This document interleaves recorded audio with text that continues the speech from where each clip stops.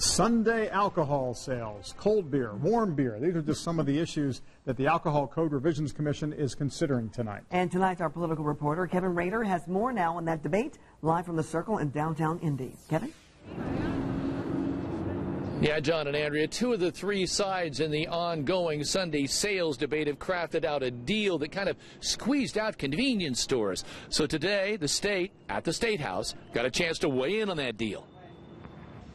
It is hard to believe that what takes place will ultimately be decided here. You want Sunday sales? That's decided here. You want to be able to buy cold beer wherever you shop? That's decided here. They've all flip-flopped. You know, that's why I call it the corrupt bargain. You know, they're one way one day, and then the next day they're the other way. You know, the consumers in the state of Indiana want to be able to buy cold beer any place where there's a license, and they want Sunday sales. But the beverage retailers, or the liquor store lobby, and the Indiana Retail Council, or the big box stores, cut a deal to repeal prohibition on Sunday alcohol sales. It's not a smokescreen, it's not a diversion. It's something that now it's its time, and cold beer is something that I hope never occurs.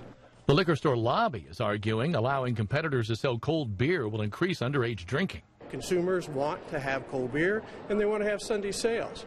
The liquor lobby is doing everything they possibly can to keep cold beer in the monopoly that it is with them right now. State Senator Phil Boots just wants to see everyone playing by the same rules. Level playing field. I want Sunday sales, and I want cold beer, and I want everybody to be responsible in their sale.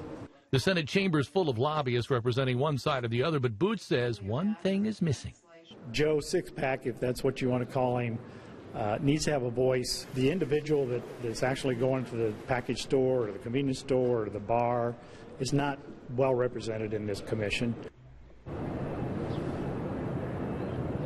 No vote on this today at the State House. There was a show of support by hands, but no official vote. So how does Joe Sixpack feel about being left out on all this?